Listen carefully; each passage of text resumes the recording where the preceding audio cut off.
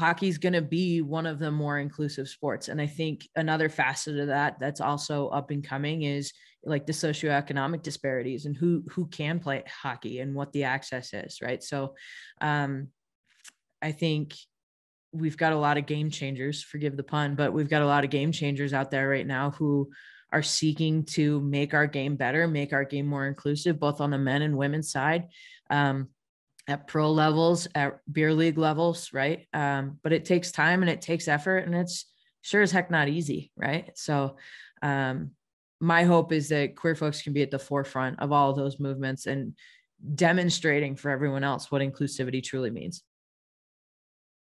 My name's Emily Walsh. I'm located just outside of Denver, Colorado, in a town called Henderson.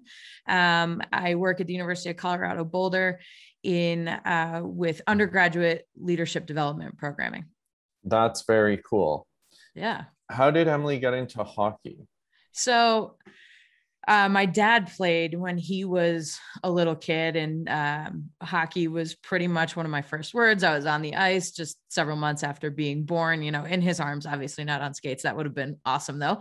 And so I played growing up as a kid. I was pretty much the only girl on my team and whatnot. So I've been into it ever since I was a lot younger. That's great. And that's really cute. What do you love about hockey?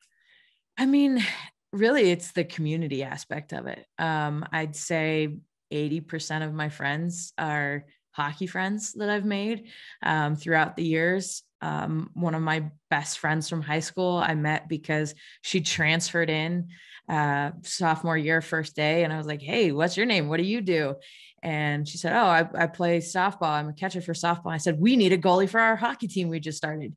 You should join us. And she was in my wedding, and we've been friends for, gosh, almost 20 years now. And so, hockey just really brings people together. They're the people that show up at your parties. They're the people that, on Thursday nights at 10 o'clock when you're heading to the rink, it's not like, oh, this other thing I have to do. It's, oh, I'm going to go see my people and be around my people. And I think there's just such a unique sense of that within the hockey community, specifically women's hockey, from my perspective. Yeah, it's pretty wonderful. And that these communities in different forms are what seems to be what drives people and what they love about the sport. And I love to see it.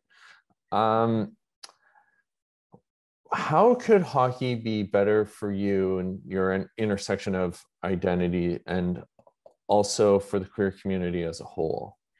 Yeah, absolutely. And so I have the really unique opportunity to have the intersectionality of being a female queer hockey player, which by and large, I would argue that the women's hockey community is far more accepting of LGBTQ folks than men's hockey, right? And I'm sure through your own trials and tribulations, you've experienced that too, right? But I'm so lucky in the sense that when I walk into the locker room, at least half of the women in there identify as LGBT. We've got, another percentage of them are moms. And, so there's, kids having breakfast in the locker room with their mom, right? Because that's what has to happen. And I think that's such a beautiful part of the women's sport. But I think along those lines, spots in hockey for young queer kids, right? So both boys and girls, that's something we got to work on, right? The representation of women's hockey is not nearly as strong as it should be for young girls. And there's only a handful of, LGBT women's hockey players that younger girls can look up to for sure. But the boys, right? Like that's such a struggle. We need more out and visible pro players, and even college players, high school players, to set that example for those younger kids, right? I think being comfortable in who you are, right? That's what hockey's about, is being on the ice and being who you are and playing your game with the people that you love, right? So why can't you bring your full self to that?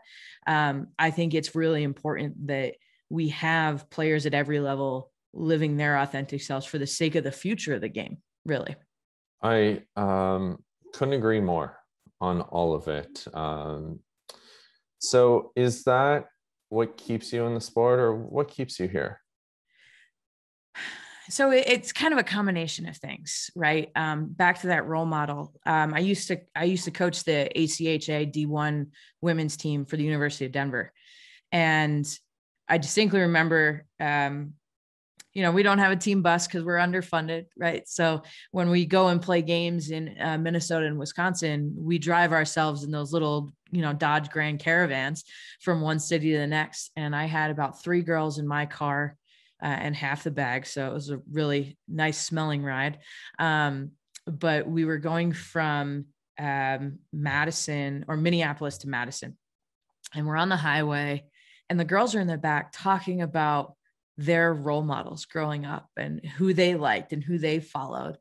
And it hit me with this such profound sense of like, I didn't have that, right? 98 was the first time the women were in the Olympics, and, the national team made a splash in 92, 94, 96 for sure. But at that time, it was still kind of, that's sort of happening. And now as I'm playing women's hockey and I'm coaching younger girls, it's exciting to see how many girls are getting into the sport. Right. And so that's why what keeps me in hockey, right, is that I know our game is growing in this really beautiful way. Girls hockey is one of the fastest growing sports in the country right now, of any and all sports, which is really cool. And there's no denying, right, like my community of friends that I found who are LGBT have within hockey, right? Like, I don't know if you could get more my people, right? It's people who love to play the sport that's part of my very existence, people who understand what it was like growing up as a kid, being LGBT, specifically in the hockey community. And they're my family, right? The bottom line is the people you play with become your family. You travel together, you share hotel rooms together, you circle up when somebody gets hurt. It's a family, and there's nothing more powerful than that. And man, I'm getting goosebumps just talking about it, but it really is so incredible. I love it. And I think the point you made about the women's sport growing, it's the same in Canada, and yet the men's side seems to be declining. Mm-hmm. And I think it's because of lack of inclusion, because people can't be themselves. And I think it's so critical and important that you are creating role models, and there are so many, and it continues to grow because it's just going to take things to the next level. And I'm excited to see where the women's game ends up. I think their trajectory is on the upward slope, and we're going to, see some incredible things. And kind of leads me into my last question is, what gives you hope for queer people in the sport? I don't understand why we can't be more represented, right? Like, that's my hope, is that you can, talk to your young kid, your young niece, your young nephew, whatever, and point to players that say, hey, they have a similar journey to you. These are people you can look up to. I mean, it's the phrase of the day, right now in this country and in Canada, I'm sure, but representation is the name of the game, right? Like, unless you are represented, it is very hard to aspire to the things that you are more than likely have the potential to become, right? Like, unless you can see it, you can't be it, right? It's that weird paradox. But I really hope that we start to see a lot more queer folks in the upper echelons of, club admins too, specifically around the NHL. I think one of the coolest things that's happened in the past several years is the pride tape, that happens towards in the playoffs and postseason and whatnot.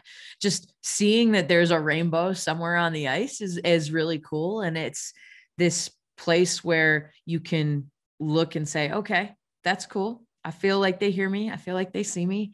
And that's really neat. And the more pride programming that can happen specifically through the NHL and the national teams, I think the better. I think the National Women's Hockey League is doing a fantastic job of that. They've been hosting Pride Month programming all month long, and they're never shy about calling that out on all their social medias and whatnot. But there's grassroots stuff happening everywhere. And I think that's really what's going to drive the inclusion of queer folks in the game.